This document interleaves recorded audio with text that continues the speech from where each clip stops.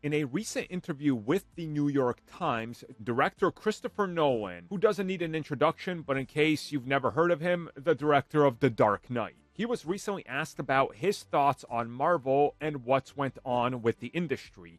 He goes on and instead of slamming Marvel, praises the studio for being able to save Hollywood and keep it alive.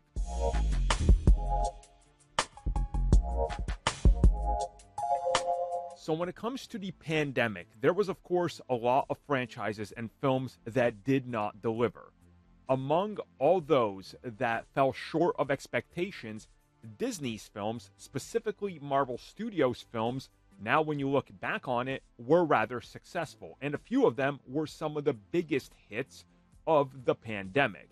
And even now after, well, the pandemic isn't over, but in the aftermath of everything slowly getting back to normal, we of course are seeing that Marvel is still finding a lot more success than a lot of other studios with a hit like Guardians, but also those films that are still failing to meet their expectations are doing better than a lot of others.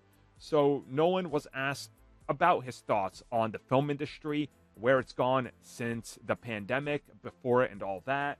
And he just talks about it in general, saying, when you look at Marvel, yeah, they helped keep the movie industry alive through not just what was going on before the pandemic, but also the pandemic, which again is true.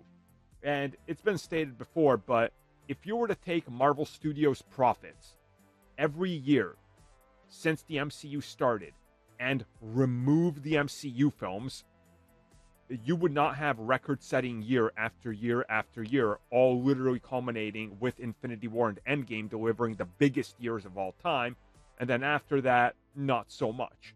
So we just recently saw that just at the end of last year, because Universal ended up, for the first time in forever, being the number one company, beating Disney, but the numbers just aren't as high.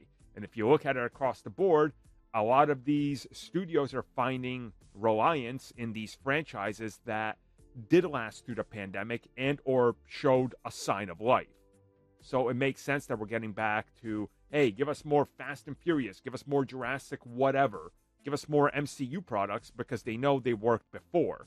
So the fact that he's kind of just saying what the fact is, yeah, Marvel Studios saved, well, not single-handedly, but helped save the film industry through the pandemic is correct. I don't see why people are getting mad at him. It's literally like a fact. So, there it is.